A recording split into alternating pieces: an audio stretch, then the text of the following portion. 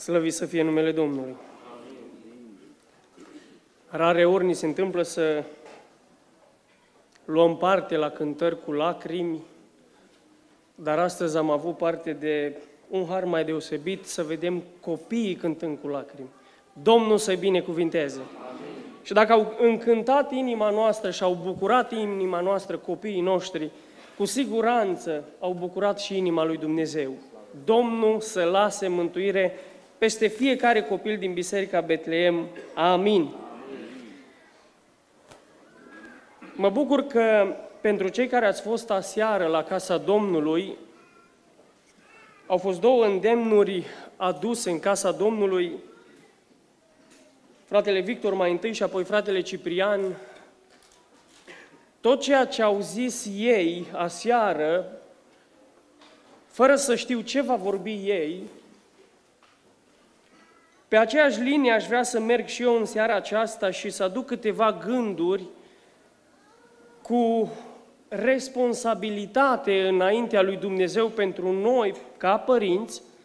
Și spuneau frații aseară despre faptul că dacă văd vreun faliment sau o slăbiciune sau o neputință în viața copiilor lor, spunea fratele Victor, în primul și în primul rând, eu mă simt vinovat. Și acum vreau să vă întreb dacă v-ați gândit, dragi familiști, dragi părinți, dacă prin anii aceștia de părinte, că se poate să ai părinți și când se poate să ai copii și când ajungi la 70-80 de ani, nu-i așa? Și drumul e lung ca părinte. E foarte lung uneori. Și e greu, îi plin de lacrimi, pentru mame îndeosebi, îi plin de nopți nedormite. Îi plin de încercări. Îi plin poate de lipsuri uneori. Îi plin de mult timp investit și uneori ți se pare, dar nu i-am spus de 10 ori. Te-ai gândit vreodată că tot acest timp, sau toate aceste încercări, sau toate aceste investiții pe care le-ai făcut și le faci în fiecare zi, nu sunt altceva decât că Dumnezeu dorește ca noi, familiile, într-o zi, să ajungem la desăvârșire, împreună cu copilașii noștri, împreună cu nepoții noștri, împreună cu mic, cu mare, să ajungem la unitate, la pocăință, la desăvârșire, dar nu ei față de noi și nici ei față de noi, da? Ci toți împreună să ajungem în împărăția lui Dumnezeu. Câteodată ca părinți ne întrebăm și zicem, măi, cu ăsta nu știu ce va fi. Măi, am trăit unele experiențe în viața de familie, măi, nu știu de ce s-a întâmplat în viața noastră. Vă spun eu, se întâmplă că Dumnezeu vrea să te desăvârșească. Se întâmplă ceea ce se întâmplă în viețile noastre de familie, pentru că Dumnezeu are în vedere să ajungem toți în împărăția lui Dumnezeu. Și așa în această dupămasă să vedem 3 pași care îl aduc pe Iisus în casa ta și la copiii tăi. Spune Sfânta Scriptură să vedeți atitudinea acestui tată. În versetul 17 spune Sfânta Scriptură așa: Învățătorule, am adus la tine pe fiul meu care este stăpânit de un duh mut. Cu alte cuvinte, acest tată spune Domnului în felul următor: Doamne, eu sunt ok, eu am mintea întreagă, eu mă duc la biserică, eu sunt perfect sănătos. Doamne, la copil e problema. Nu e așa că suntem ispitiți să spunem lucrurile acestea? Dar noi suntem adulți, noi deja gândim altfel. Noi ne rugăm Domnului atâta și atâta timp. Copiii noștri au o problemă. Copiii noștri, datorită școlilor în care sunt, au anumite probleme.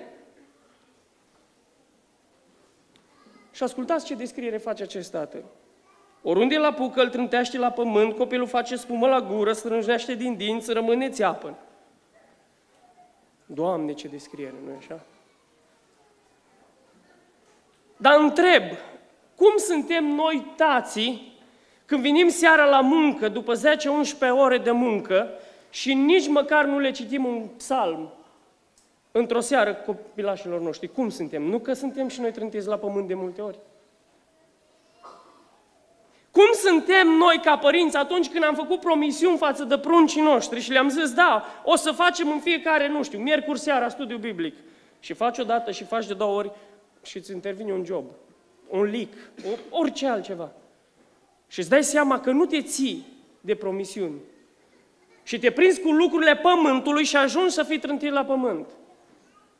Spune Domnul Iisus că Duhul acesta era un duh mut și surd.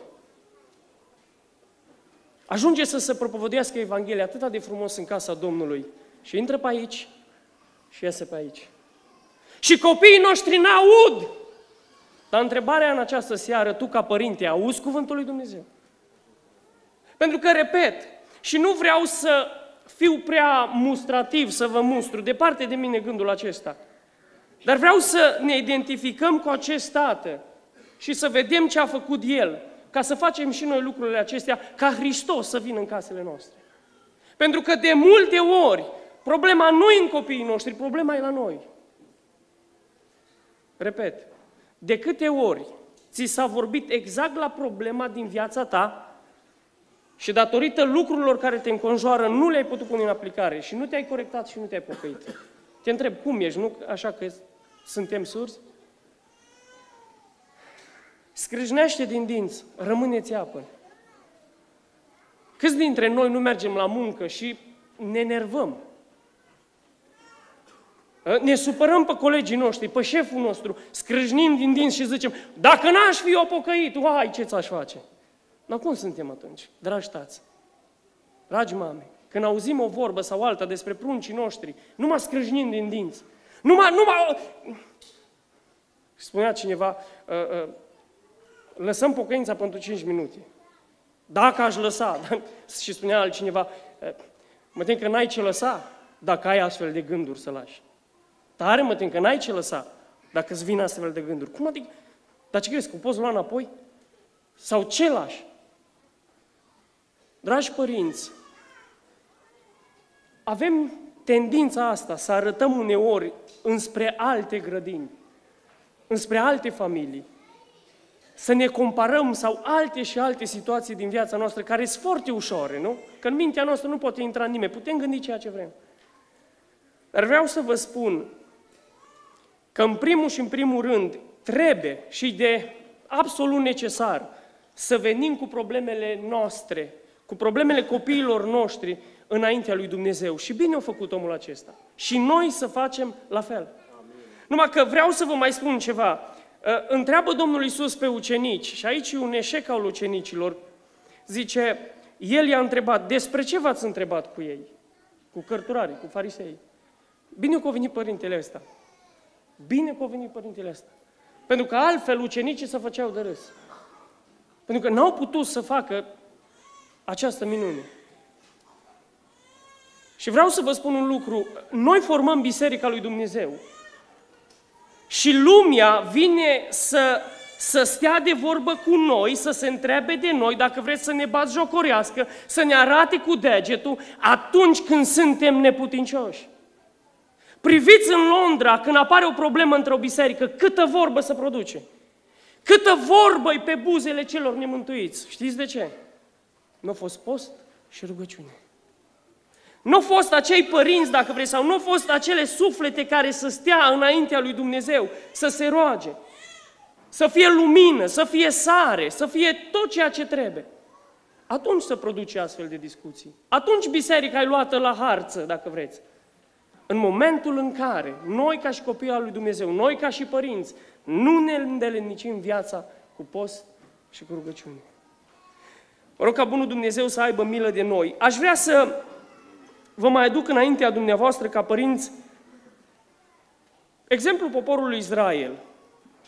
Spunea cineva despre cartea Numeri ca fiind cartea cârtirilor.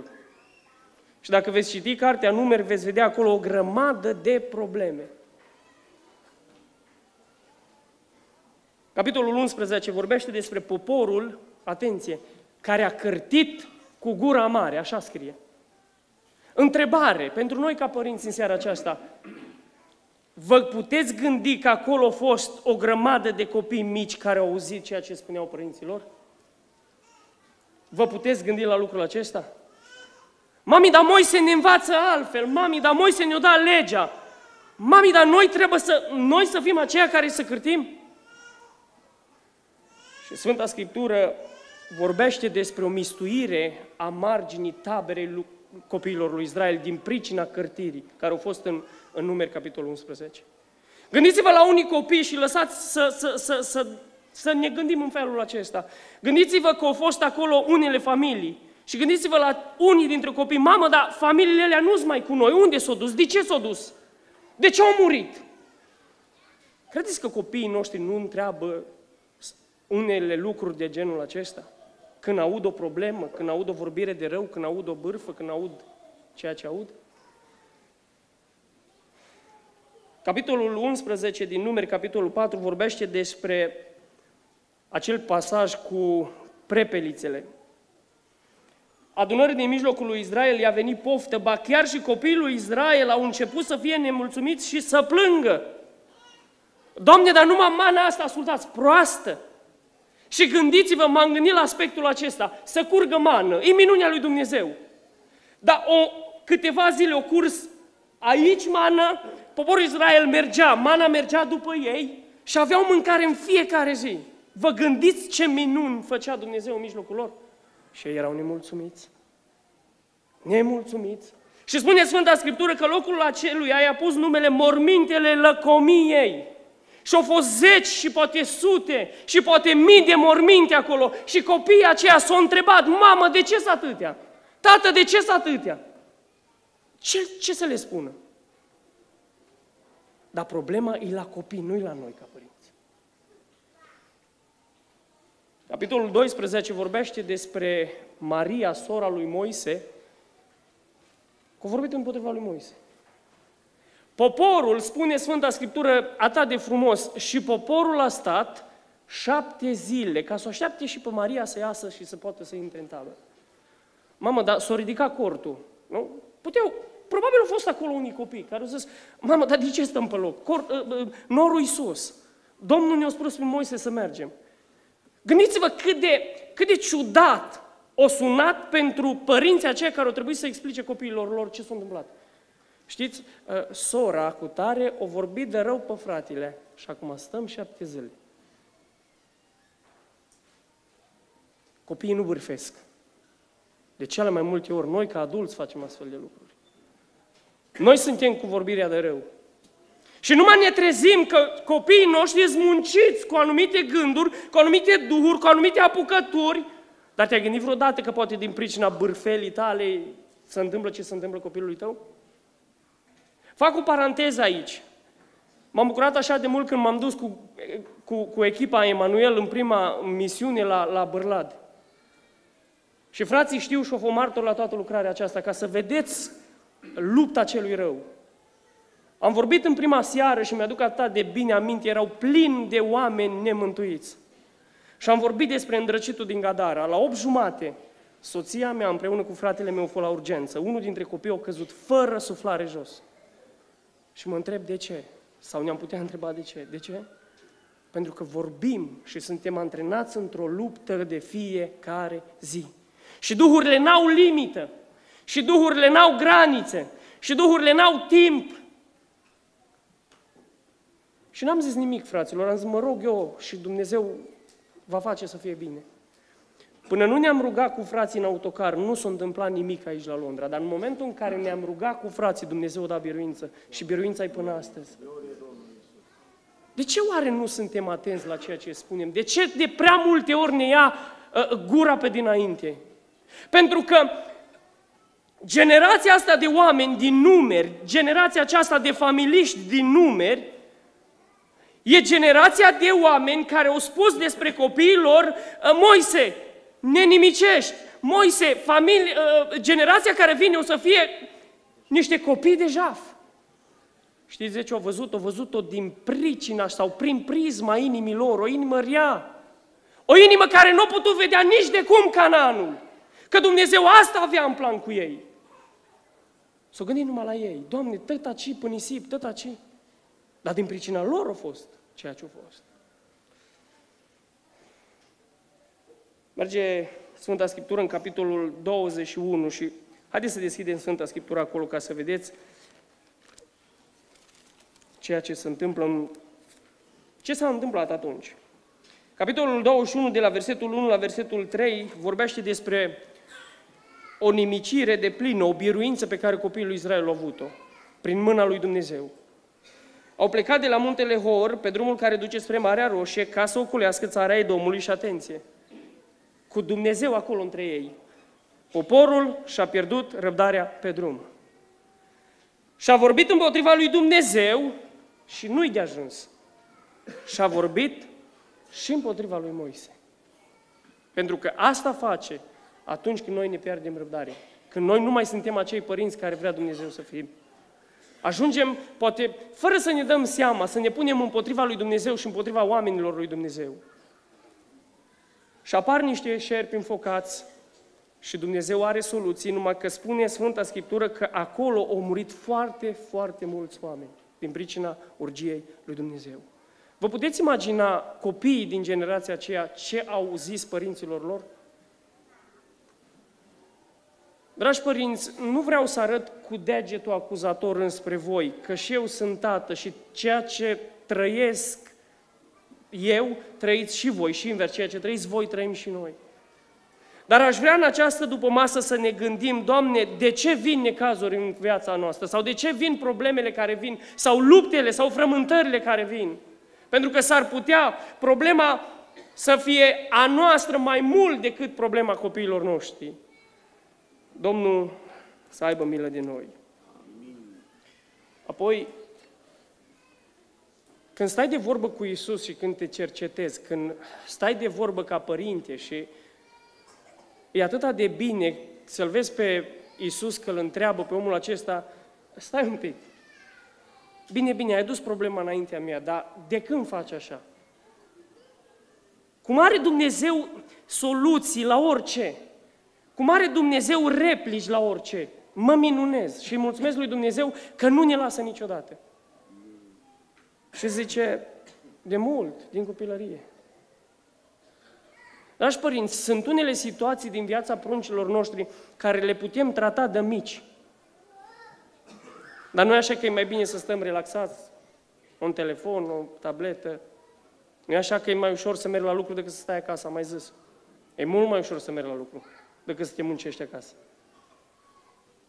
Sunt lucruri care le vedem în pruncii noștri din copilărie și de dragul lor lasă că a crește și s-a schimba, lasă că a crește și și-a pune batic, lasă că și le lăsăm și dușesc. Pentru că suntem de-a dreptul, iertați-mă, muți. Fă de dragul lui Hristos sau măcar de dragul tău până nu înțelege. Fă ca de dragul tău să dezvolți o relație atât de binecuvântată cu copilul tău, încât de dragul tău, să porte ceea ce trebuie purtat. Sau să nu porte ceea ce nu e de purtat. Merge dialogul mai departe și zice tatăl în felul următor. Și de multe ori Duhul a apucat când în foc, când în apă, ca să-l omoare. Și ascultați din nou durerea acestui tată. Dar dacă poți face ceva, fie-ți milă. Fie-ți milă de noi și ajută-ne. Dragă tată, dar până am ai zis că e problema fiului, nu l-ai descris că e în fel și chep. Nu. Pentru că al doilea punct pe care vreau să vi-l spun în seara aceasta este acesta. Părinte drag, identifică-te cu problemele copiilor tăi. Spunea fratele Dani Sepciuc odată despre probleme mici, probleme mari. Avem de toate categoriile, de toate felurile probleme. Dar identifică-te cu ele. Nu știu cum îi să ai probleme mari, că încă a mei sunt mici. Dar ceea ce vreau să sădim în fiecare inimă de părinte este aceasta. Identifică-te cu problemele care le au copiii tăi. Era la un moment dat și am asistat la o scenă. Un copil spunea mamei lui despre toate problemele care au fost în ziua respectivă la școală. Ce să vă povestesc? Numai prostii o zis. Că doar asta se întâmplă la școală, de cele mai multe ori. Și tatăl când l-a auzit pe copilul lui ce povestește, a zis, taci, nu mai zice nimic, gata, oprește-te. Și soția înțeleaptă, despre care s-a vorbit aseară la casa Domnului, a zis, măi, soțule, tu chiar nu vrei să știi ce probleme are fiul tău?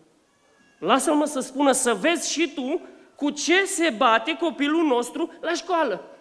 Identifică-te cu problema lui. Identifică-te cu problema care o ai la școală, care are copiii. La aceasta ne cheamă Dumnezeu. Chiar dacă avem mai mulți copii, chiar dacă timpul e așa cum e, dragi frați și surori, vreau să vă spun un lucru. Trageți-i de mânecă pe copii și alocați-le timp ca să înțelegeți dumneavoastră prin ceea ce trec ei la școală. Și în Evanghelia după Matei îmi place așa de mult de omul acesta că spune acolo Matei în felul următor. A venit un om și s-a aruncat cu picioarele la picioarele Domnului Iisus. Extraordinar de frumos.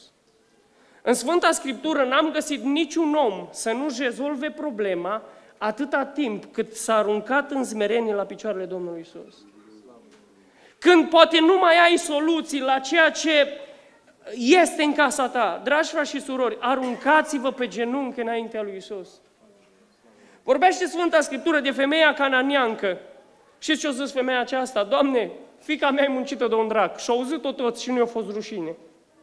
Dar s-a aruncat la picioarele lui Iisus Hristos cu credință că Hristos îi poate rezolva problema care o duce. A fost un samaritean vindecat de lepră, s-a întors și a mulțumit în genunchi și a zis Dumnezeu, a zis Hristos așa, unde-s ceilalți? Pentru că te-ai întors să mulțumești, du-te acasă, ești mântuit. Apoi a fost un Iair, fruntaș al sinagogii, care la fel, Doamne, ai milă de fiica mea. Cum ne petrecem noi timpul? Cum suntem noi când vine vorba de adusul copiilor înaintea lui Dumnezeu? Ne mai aruncăm noi înaintea lui Dumnezeu pe genunchi?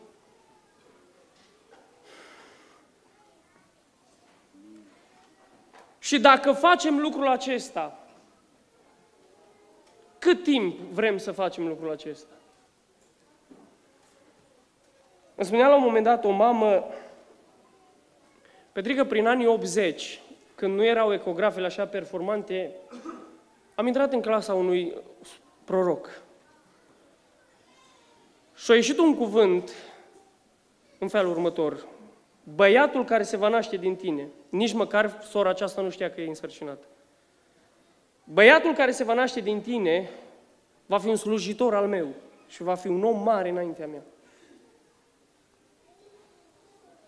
S-a născut băiatul acesta prin anii 80 și până în ziua de astăzi nu-i pocăit, nu-i mântuit.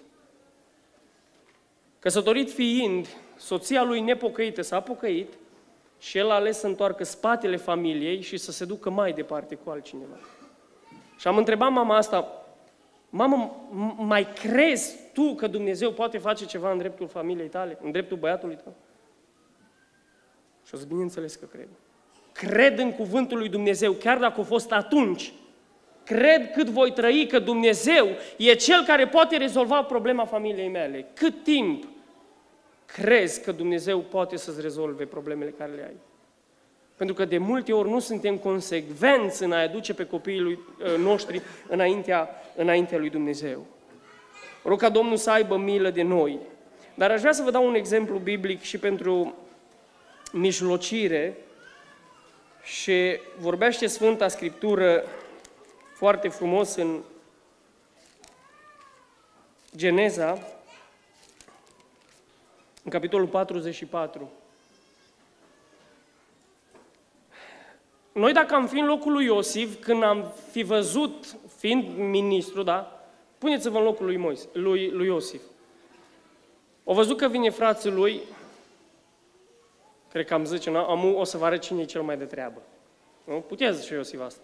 Avea atâta autoritate să spună una ca asta. Dar Iosif, pentru că își iubea frații, prin tot ceea ce a făcut, a vrut să vadă, măi, s-o pocăi frații mei sau nu?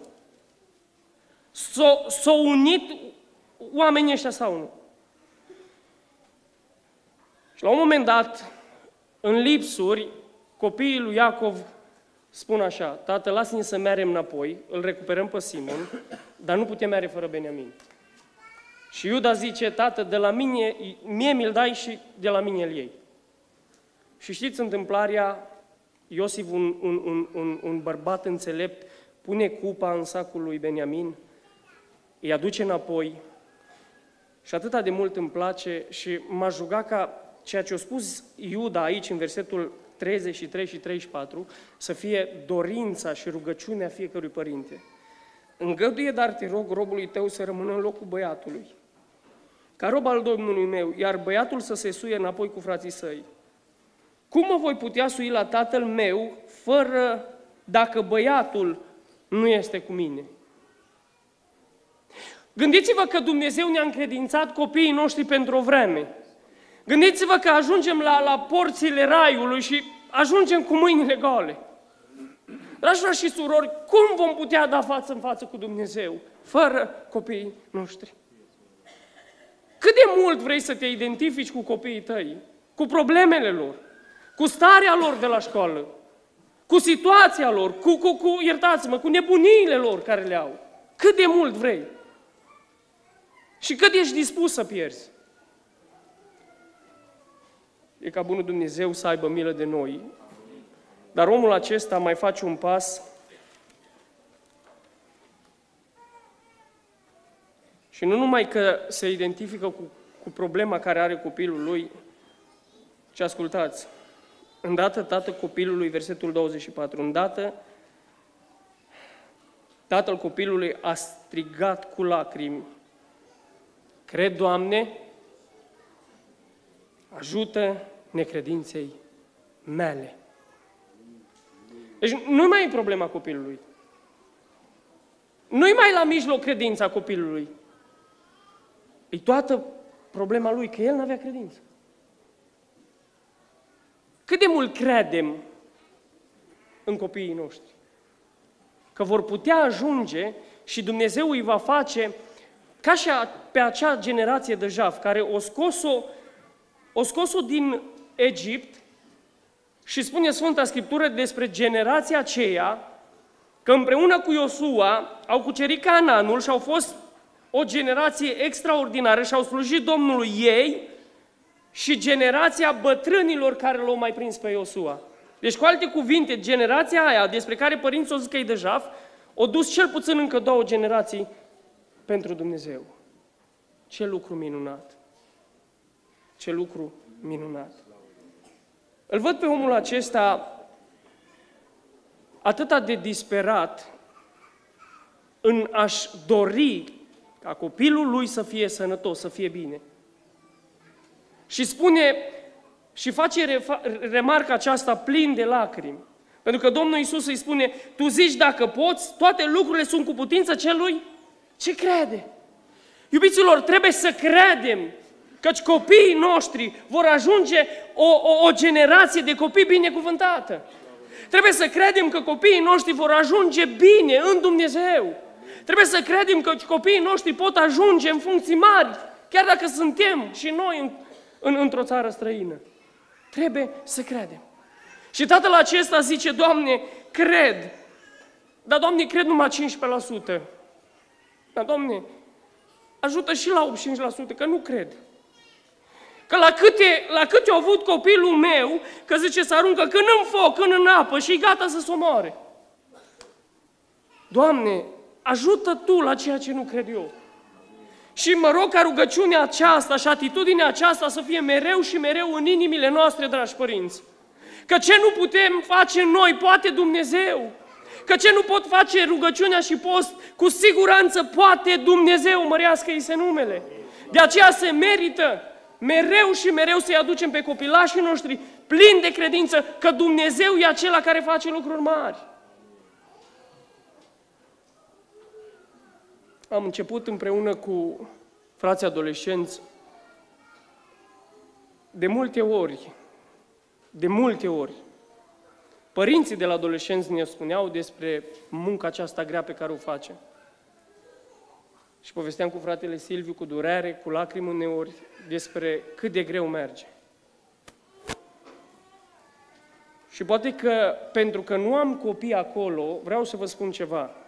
Cred din toată inima și cred 100% că generația adolescenților noștri poate să ajungă o generație mântuită.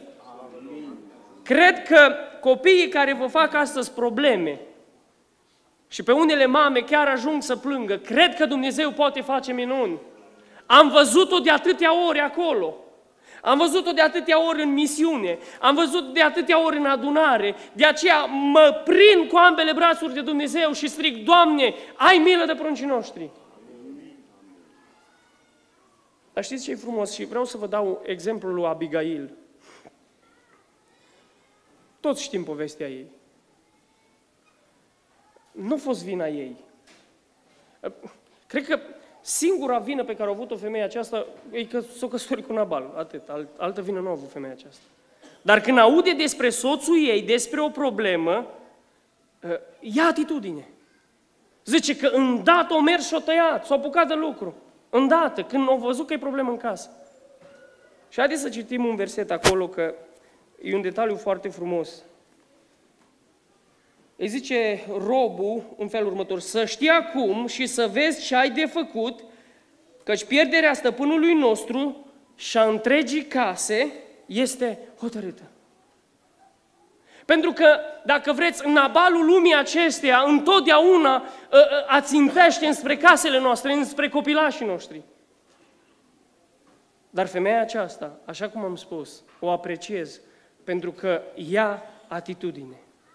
Și mă rog ca bunul Dumnezeu să ne facă pe noi, ca și părinți, niște părinți cu inițiativă la lucruri bune.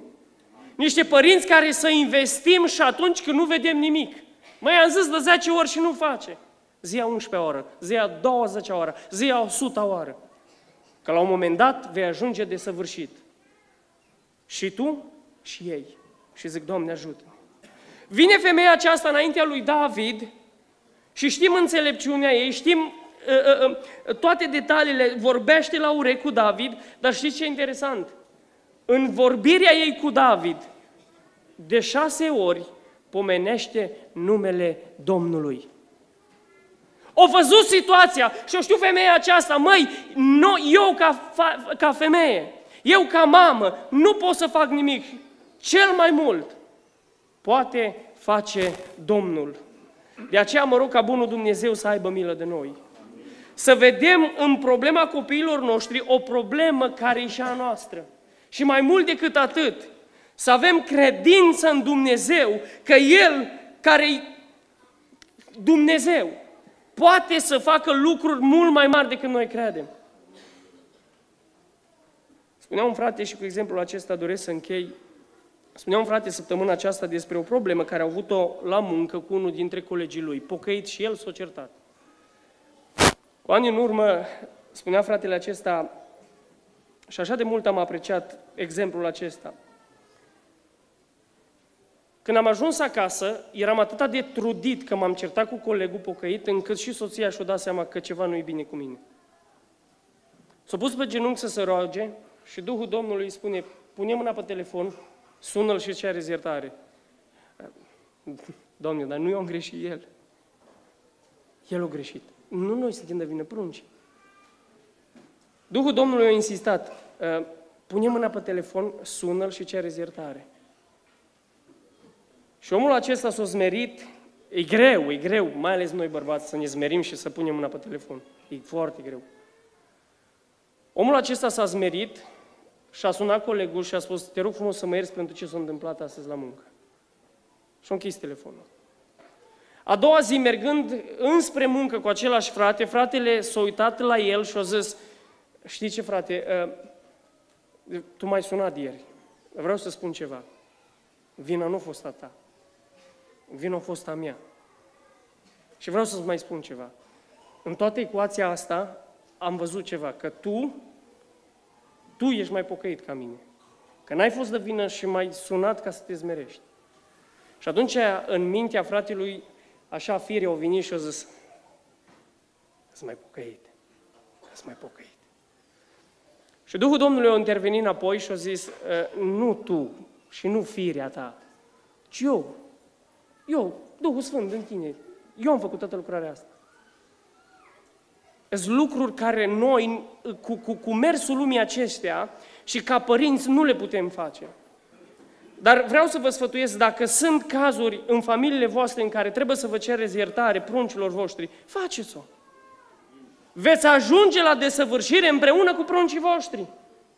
Veți ajunge să clădiți anumite relații binecuvântate cu copiii voștri. Pentru că vremurile s-au schimbat, timpurile s-au schimbat. Tata nu trebuia să zică mult, el înțelegeam perfect. N-ai voie, nu te du, nu fă. Simplu, mă puneam jos și gata. Astăzi nu-i mai așa. Am mai spus-o și o mai spun. Astăzi, eul care li se implementează la școală, în pruncii noștri, au 10 DC-uri. Și când nu mai ai tu răspunsuri, copiii mai au întrebări. Și de aceea se merită să clădim o relație sănătoasă. Și atunci unde nu mai putem noi, dragi frați și surori, vă provoc să aveți credință în El. Chiar dacă vor trece ani, mulți ani, și poate pentru unele cazuri și pentru unele familii poate vor fi 10 de ani, continuați să credeți în Dumnezeu, că Dumnezeu e Cel care ne poate da sufletele copiilor noștri pentru mântuirea lui Dumnezeu și împreună cu pruncii noștri să ajungem în împărăția Lui. Amin.